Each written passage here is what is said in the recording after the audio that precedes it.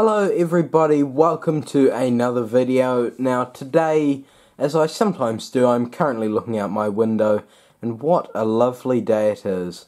Finished school early, so I thought, well, I better film this video because the object in question has to go back soon. So if I pan round, you'll see that today we're looking at a Hornby B1. Now this is breathtakingly gorgeous. It's actually Jacob Borich's model. Bought it a couple of months ago online, and it's just stunning. It really is. There is actually nothing I can fault with it, so I suppose we better get on to opening the box. Now this is the box is, you just got that stuff under there, and this is R3000 BR460 class B1 Sir Harold Mitchell, and it is in BR late crest. Minimum radius is second, I'd assume, and you've just got a top view, and if we turn around, got some brief history, so if you'd like to pause and read that, feel free. And up there.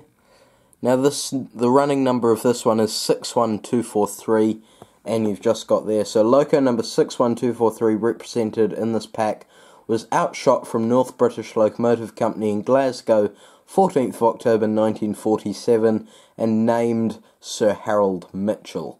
Withdrawn 4th of May 1964. That's a very interesting date, I've just realised. 4th of May was when I from the top of my head, the trams were withdrawn in Wellington CBD. So there's a little New Zealand fact for you on today. So you get 4th of May 1964, it was withdrawn and cut up in Troon, 31st of July 1964.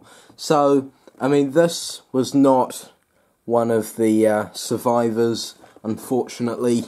But without further ado, get on with opening the box. Now this is the new-ish style Hornby ice tray. So you've got a lovely sleeve there. We'll put to one side, and we're left with the block of ice, as it is commonly known. So if we get into it, oh look, there's the instructions. So you just got the tray. Now this is very similar to Bachmann locomotive packaging now, so they're following the trend as Hornby.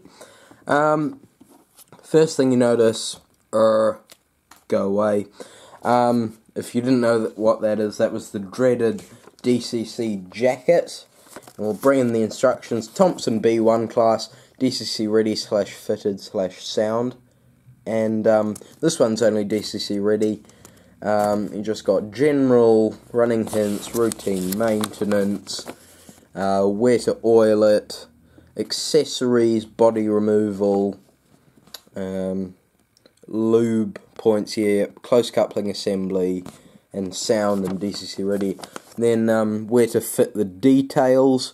So I think, yes, this came with transit screws when Jacob got it, I think. So that came with that, and then there's, I never get this TV suppression rubbish. I don't even know what that is. Yeah, so let's get open this model, shall we? I might just zoom in the camera a bit.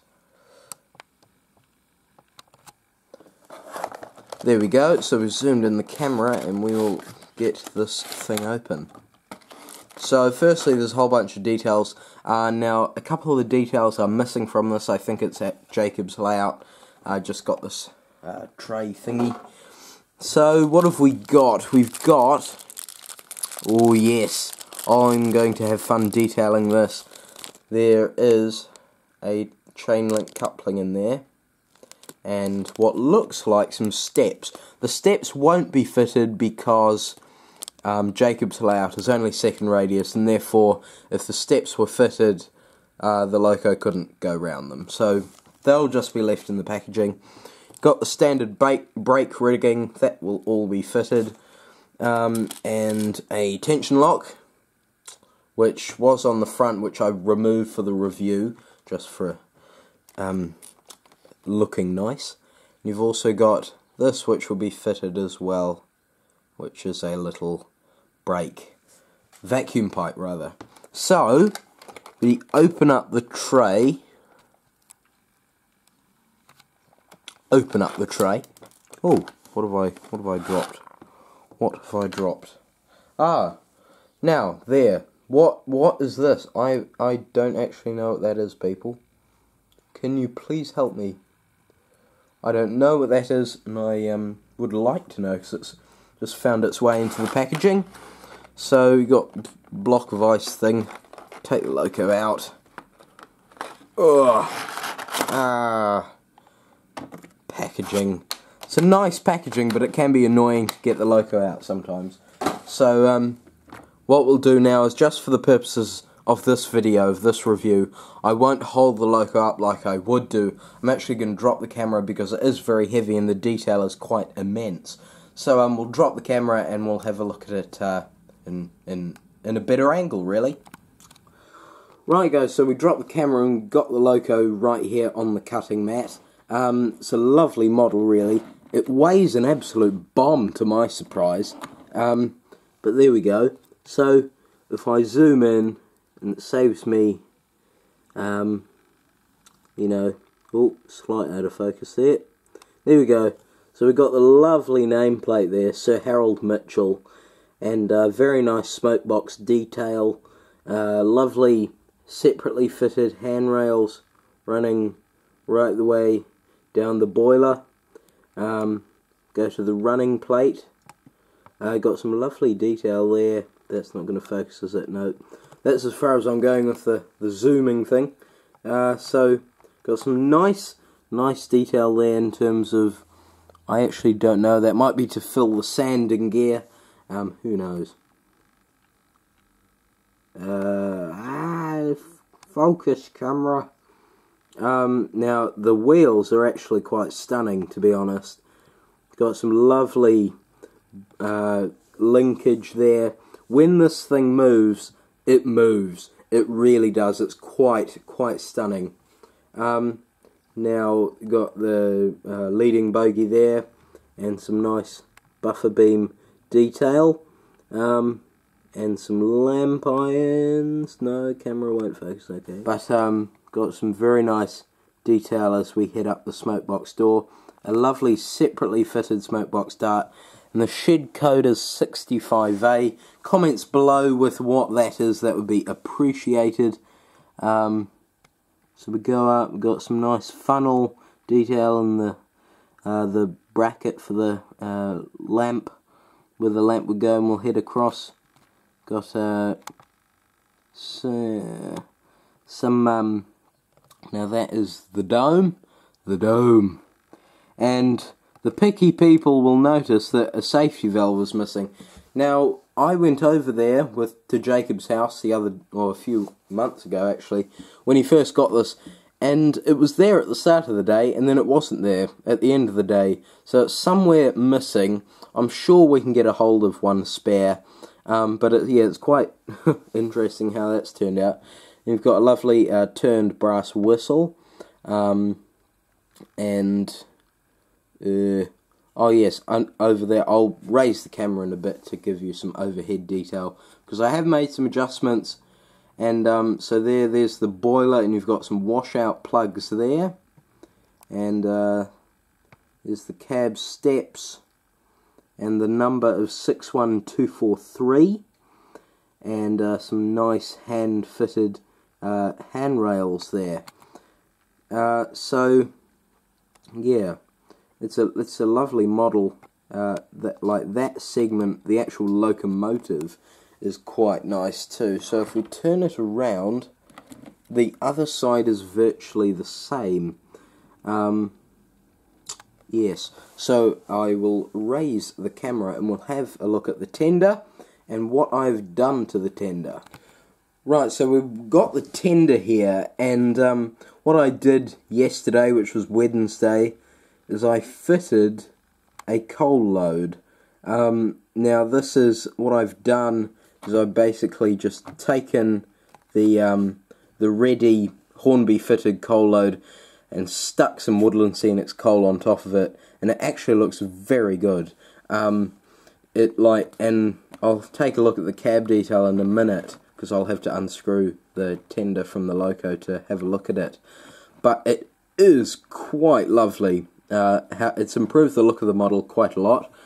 And yeah, so the tender itself is very nice. I think it's just a standard Thompson tender, or is it? No, it'll be a Thompson probably.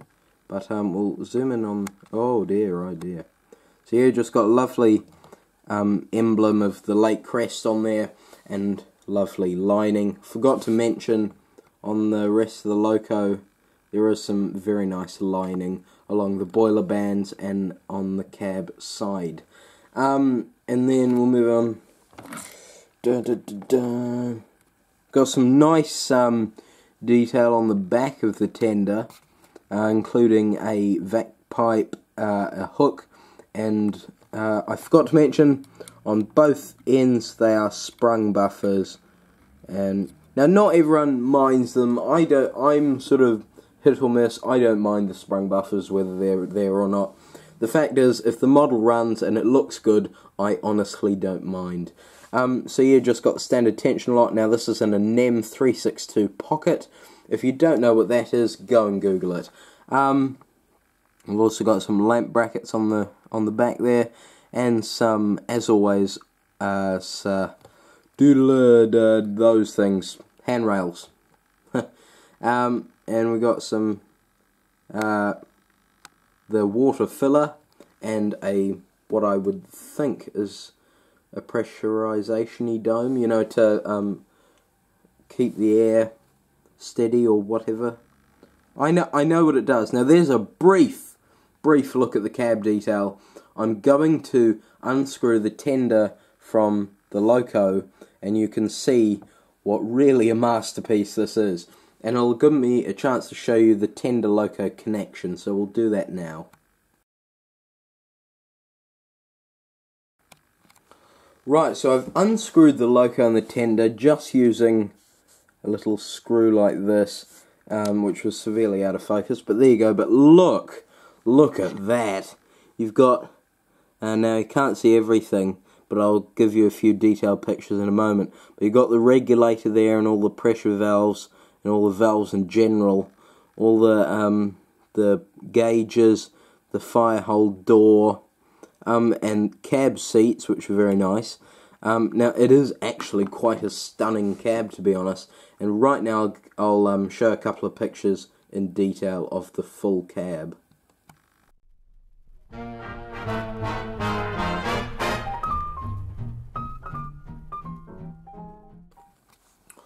Right, so we're going to get on to the running bit now. I hope you liked this, because it was a very lovely review to film. And we're only halfway through, of course. So we're going to film the running bit now. I've still got to screw the tender and the loco back together.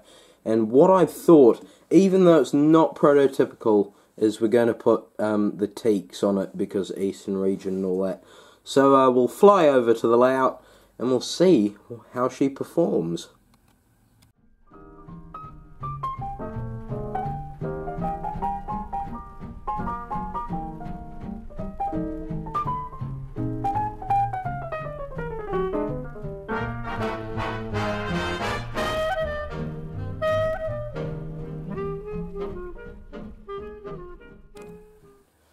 Right guys, so we've got the locomotive that's about to go on the track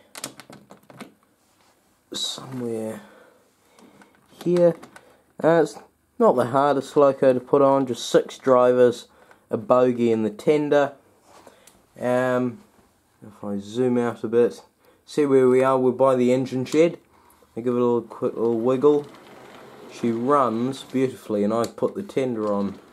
The tender's off. No!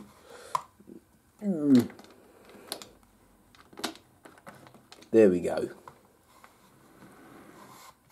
This thing actually has very nice slow speed.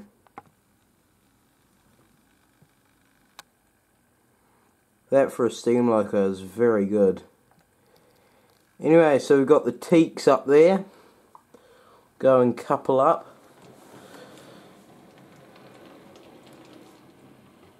Hopefully it couples okay. Yes, look at that.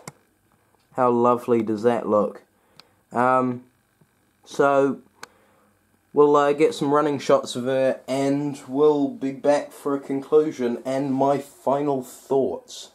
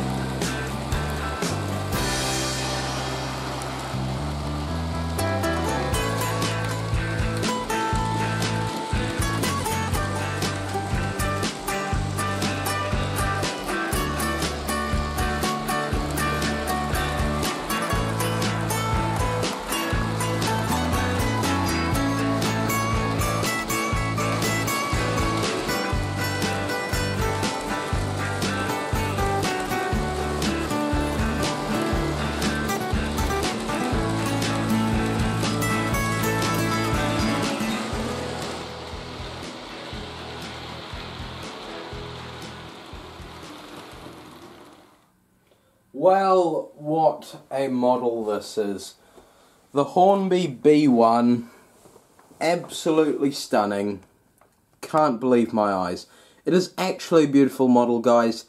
If you see one for a good price, which you can, I suggest you buy it. It's absolutely stunning. I hope you liked it behind the rake of teaks over there. It did actually look very nice. You could say, well, no, you couldn't actually, don't worry. But it's a lovely model, lovely detail, absolutely stunning performance. And yeah, if you're into LNER or BR Eastern Region, get one. I think they're doing one in British Railways green with British Railways on the tender in the 2015 Hornby range. So that should be a lovely release too. Absolutely stunning model. 10 out of 10 from me. Absolutely flawless. With a few modifications like adding of the detail another coal load. It just looks gorgeous. So guys, that's it from me for this video. I will see you as always next week, but for now, see you later. And also, I'm planning a special video involving this and the Class 25, which should, which should see a very nice video made. So, please remember to like, comment, subscribe. Like me on Facebook as Cruisley Road 4472. And as always guys, see you later.